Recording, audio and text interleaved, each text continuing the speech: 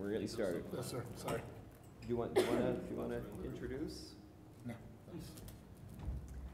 Hi, everyone. We are the Community Working Group. Our session is going to be slightly different. We're going to blast through some of the slides so we can have it more be an interactive thing where we do some Q&A, we explain some processes, and if you have any questions at any time, just... Right. I was going to say yell it out, but we don't encourage people to yell. But yeah. Okay.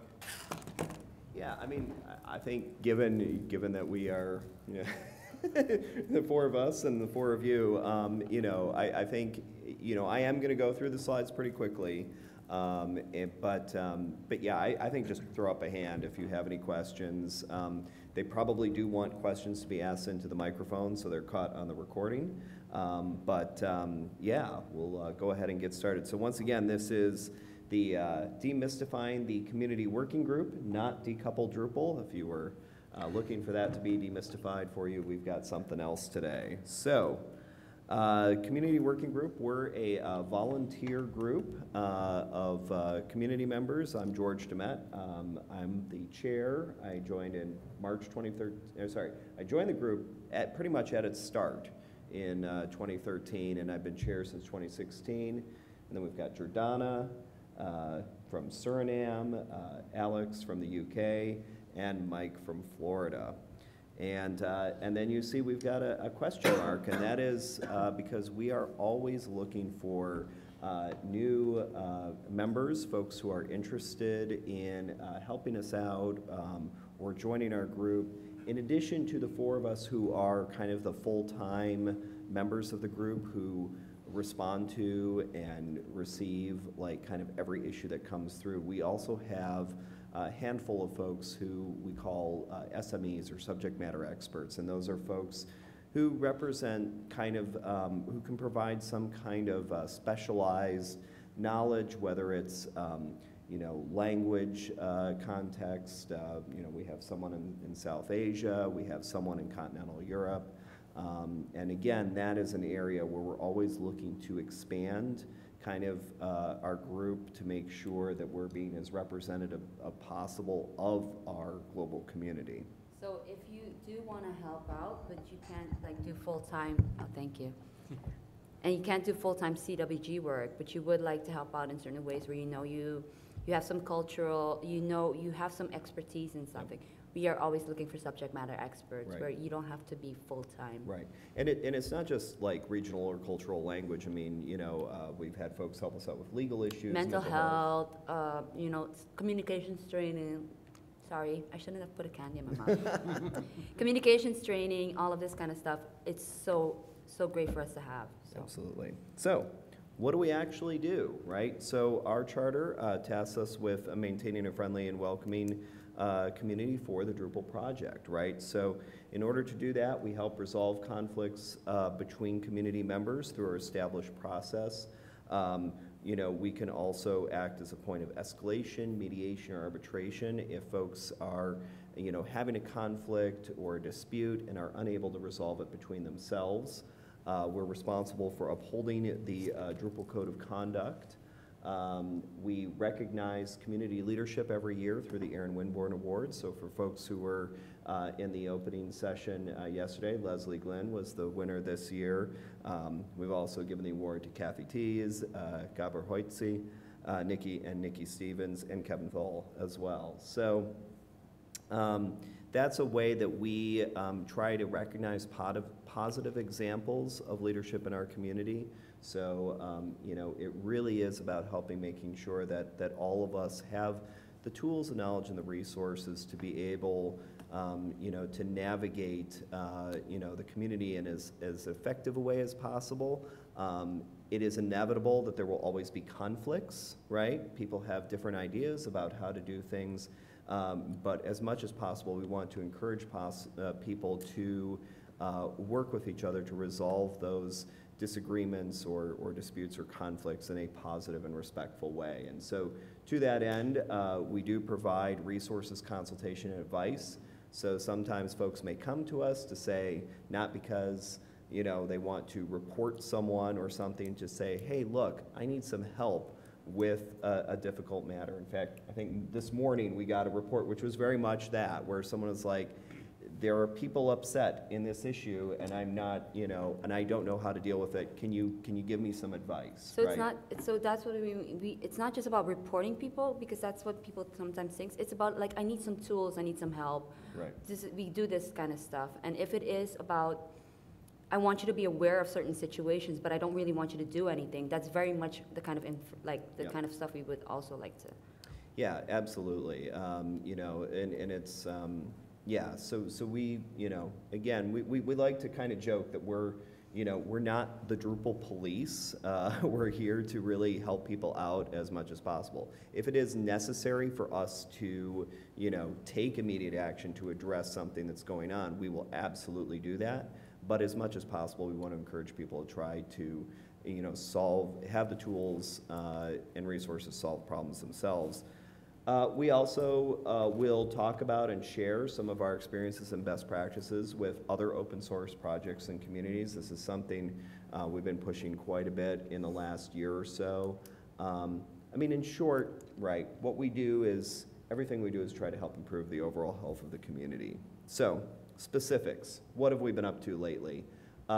So both at DrupalCon Nashville and here in DrupalCon Seattle, we've organized workshops for both current and kind of emerging leaders in our community to help them learn things like basic leadership skills and concepts, which we did in Nashville. Here in Seattle, we have a focus group that has been working both yesterday and today on just kind of some basic communication frameworks. We have a lot of different groups and subgroups within the Drupal community that don't always know how to talk and communicate with each other. So we're really trying to help develop a framework so that that can be better and more effective. In the last year, we also developed a code of ethics. This really just kind of put down in paper and memorialize some of the expectations that we have for each other around subjects such as confidentiality, conflicts of interest. What do we do if we encounter a situation where, one of us might, have a business relationship with someone who's involved? How do we disclose that, recuse ourselves if necessary? How do we make sure that when people bring issues and concerns to us, we're handling that information in a confidential way so that people do feel safe bringing their concerns to us, particularly if there's a power imbalance between the individuals involved. This documentation is online. And it is. We have issue queues, like if you have questions or concerns about some of this, we want it to be an open process where. Exactly, and and a lot of what we've done both with their code of ethics and with our governance has been really informed by this kind of public feedback from the community. So the kind of big thing we did in the last year was we changed our charter to improve our governance. So previously we had been chartered directly by Dries as the project lead. This was a situation that made sense at the time that the Community Working Group was created, back in 2013. As our community has grown and scaled, that didn't really grow and scale.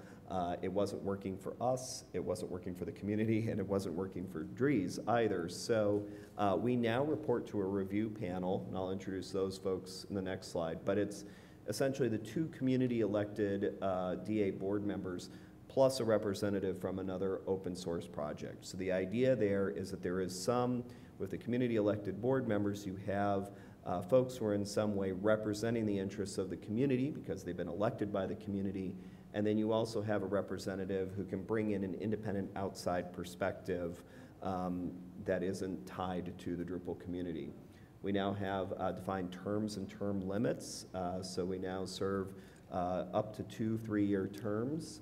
And we've also kind of tweaked some of the other wording in our charter to make it more explicit that, we're not just an enforcement body or a conflict resolution body. We really are here to help promote community health. So these are the members of the Community Working Group Review Committee. Suzanne Dergashev, Ryan Zrama, and Jono Bacon. We actually met with Ryan and Suzanne earlier today. Jono Bacon, for those who don't know, is he's a pretty great person to have on this panel. He literally wrote the book on open source community management. I got to meet him last year. He was one of the folks who runs the Community Leadership Summit every year. That's kind of around OSCON, and so we're really happy and privileged to have him lending his expertise and oversight. And to be fair, like, we knew who the third member was when it was announced Yeah. on the Trees Note. We did. Yeah, we literally found out yesterday morning when it went up on the big slide. We're like, oh, cool. We're like, oh, Jono, that's a good choice.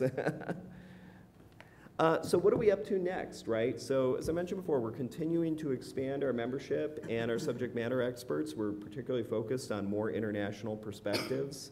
Now that our charter is moved under the Drupal Association, we want to find ways to better leverage that relationship in order to better serve the community. We have access now to, DA funds to support our workshops. We have legal protection from the DA, which is really good to have. And, we're really looking at this as an opportunity to do more proactively for the community. One of the things that we were also talking about this morning that we're working on is creating some resources for camp and event organizers around code of conduct enforcement. We're kind of thinking of it as like a playbook with different scenarios for what to do. We're also starting here today, right now, you are the first to hear, we are reviewing and updating our community code of conduct. So, our current community code of conduct, and to be clear, this is the code of conduct that's on Drupal.org and applies to the community and its interactions as a whole, as opposed to the code of conduct that is here at DrupalCon for this event. Those are two separate things. The community code of conduct is again, it's not just about events, it's about every interaction in the community.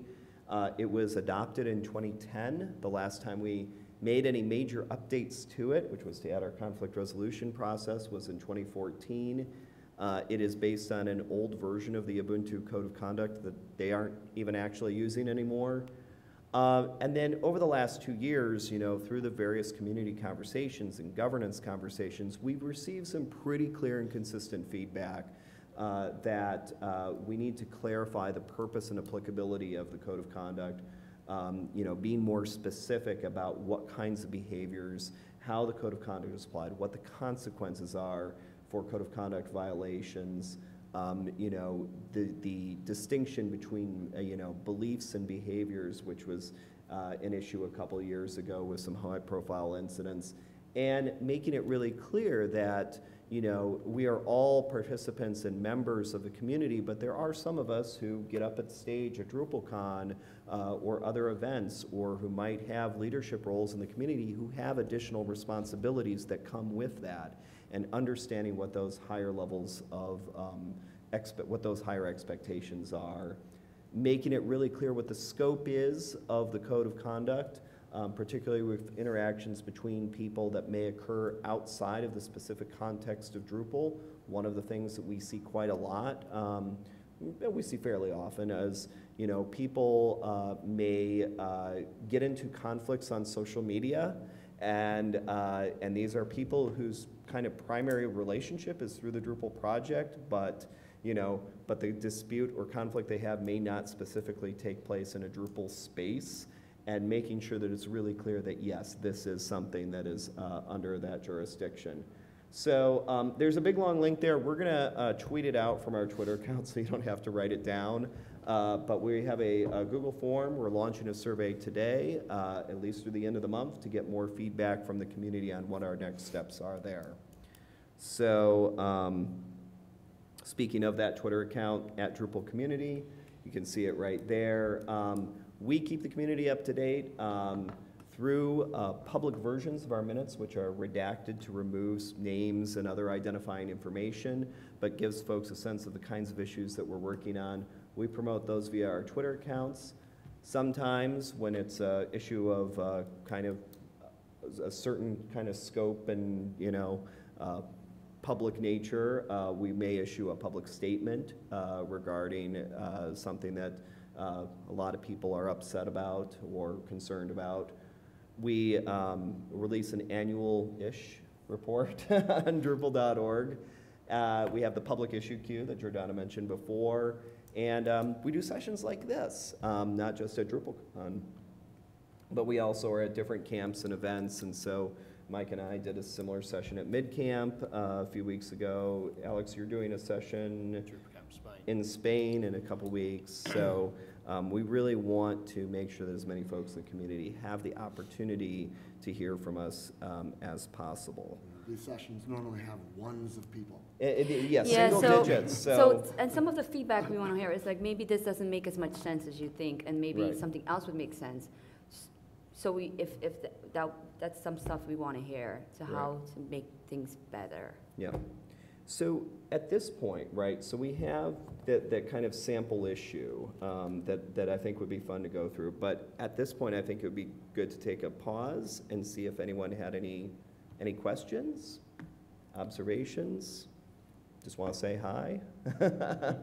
Go ahead. Come on up to the mic if you do. Or if you don't feel comfortable coming up to Mike, you can say some, and we'll kind of paraphrase the question, and so it's fine. It's kind of weird because we try and make an effort to make ourselves as available as possible by at events, by doing things like this, which are always well attended. I do BOFs at camps, but I'd say the vast majority of the feedback or the questions we get are often just one-on-one, informal. Yeah, which is fine. And that's fine. You can always just come up to us. But David has a question. No, I was just going to agree. I think these don't make sense. As someone who's done them as well, like Right. it's always like 5 people show up, Yeah. and Right. it takes up a session slot, Yeah. right? So maybe there's a better idea, whether it's something at the exhibit hall stage or something that's just independent, where you know it's a small area, or you're not taking a slot from someplace else. That might make more sense. Yeah. But I agree. There's also, it's good to like make sure you're all in the same place and people can ask you questions. I think we just might need a different solution. Yeah. The Drupal.org ones are the same way. It's like a lot of these, it's like 5 people show up to these Yeah. things. It's Yeah. almost like, in a sense, we want to document that we are making ourselves as available as possible to the community. Right. And So one of the ways of doing that is by having a session at DrupalCon. But I agree with you completely. I mean, this could be in a tiny little room, and that would be fine. Or maybe it would make more sense to do a booth or something. Yeah. So it is, we are open to suggestions. Or the BOF space, maybe, Oh, yeah. if that's not taken up. That makes for sense. Smaller areas. Yeah, I mean, I think, from my perspective, I mean, it's tricky because it's like, want to have the opportunity to have conversations, right, that are not just like us on stage looking down on everyone, but also, like, we do have, like, some information and update, right, that we also want to make sure people are aware of. So, I think this is definitely something to keep exploring, but thank you. So do we want to just dive in on this issue? Yeah. All right. So we took a example issue out of our public minutes, right? So this is going to be the part where we're going to kind of talk about this, but we have to be really careful because we don't want to, for anyone who might have some awareness or might not have some awareness, we don't want to kind of reveal who this is, what this is. So we're going to use gender-neutral pronouns and everything, and this is for confidentiality for us is really important, and it's both for the person who has had a report made about them, as well as for the folks who are bringing their concerns to the CWG. We want to make sure that people can bring concerns, let us know, and feel safe doing so, understand that we're going to treat that with confidentiality so that there won't be, a backlash or retribution or something like that.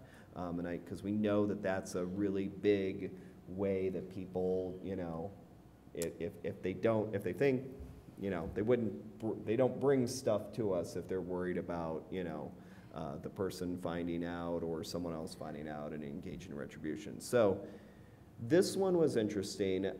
So last summer, we received several reports about a community member and their behavior at in-person events, and particularly, with regard to things that they were saying and doing at after parties, right? It's after hours social events. So I'm going to interject quickly, and because I want to highlight something. Sometimes people, we hear it a lot, they don't want to file a report because they don't want to make a big deal, or they don't want to get. Do we have a way of reporting to us where it's where you want to make us aware of something, but not to necessarily take action? Yep. Because you say like this happened, and I think you should be aware of it, because if it's happening more, it's a big thing. But if it's this one-off event, it's okay. Right. Because if nobody reports these things, we can't see if this is a pattern of behavior, if this is something we should be concerned about or not. Right.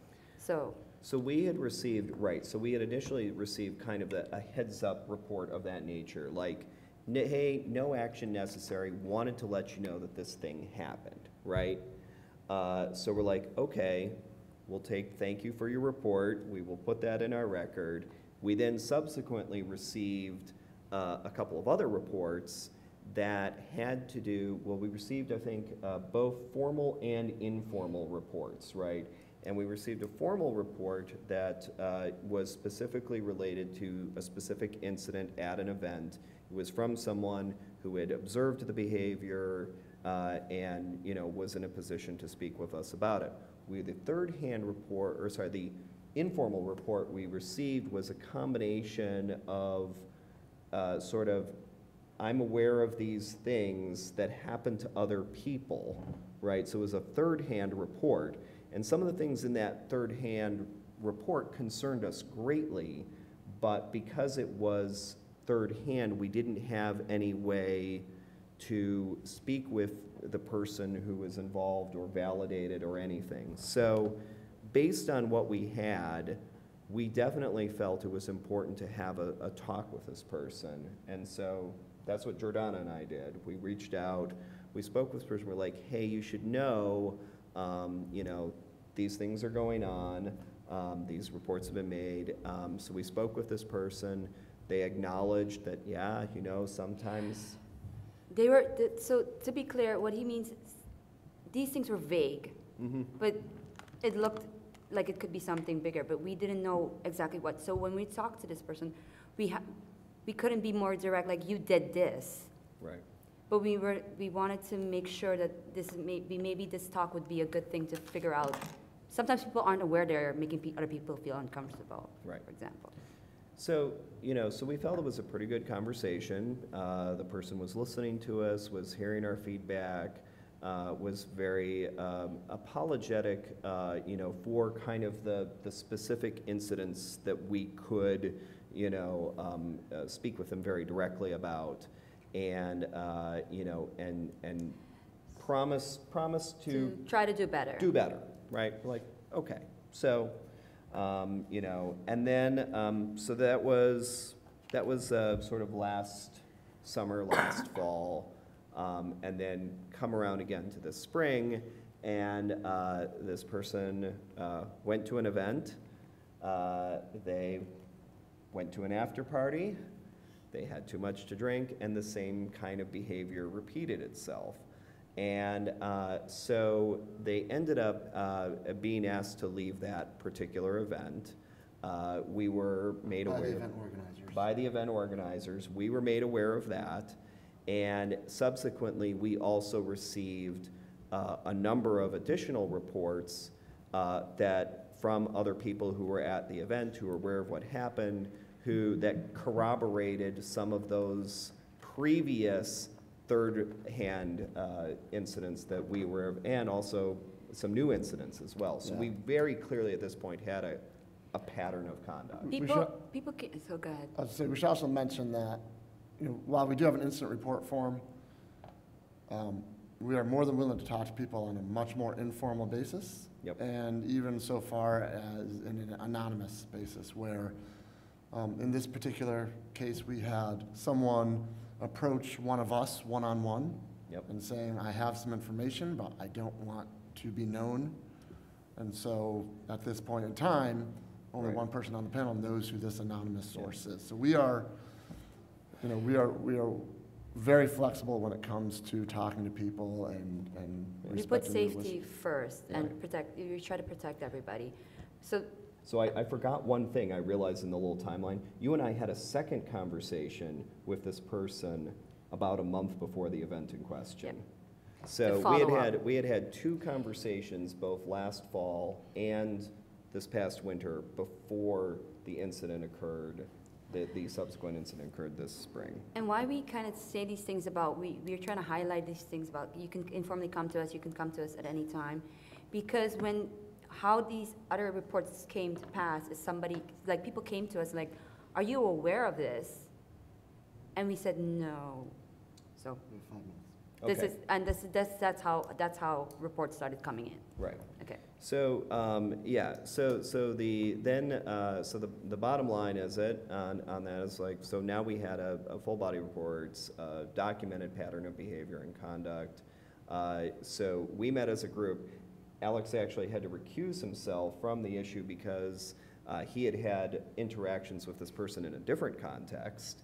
So the three of us, met, talked about it in a separate area on our Slack channel where Alex wasn't present, and came to a very clear consensus that this person needed to not attend in-person events or hold community leadership positions until they could, one, change.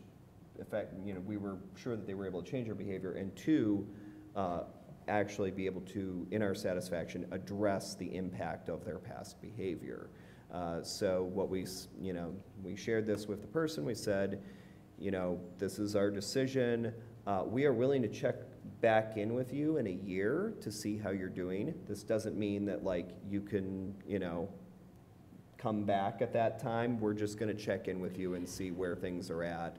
And see if there's an opportunity. One of the things that's really important to us, with, I would say, almost every case that we work with, is that we want folks to have an opportunity to address the impact of their behavior, and if they're able to successfully do so, have a path for reentering the community. So this is the whole thing when we ask, if you do a party analogy, when we ask somebody to leave the party, we always want to have a way for them to come back if they address all of these things. Right. So we don't lock the door and throw away the key. This is not something we, Right. We do our best to not have to get to this point. yeah. Yeah. This is, This We don't like kind of doing thing happens a handful of times a year, a couple times a year, I would say.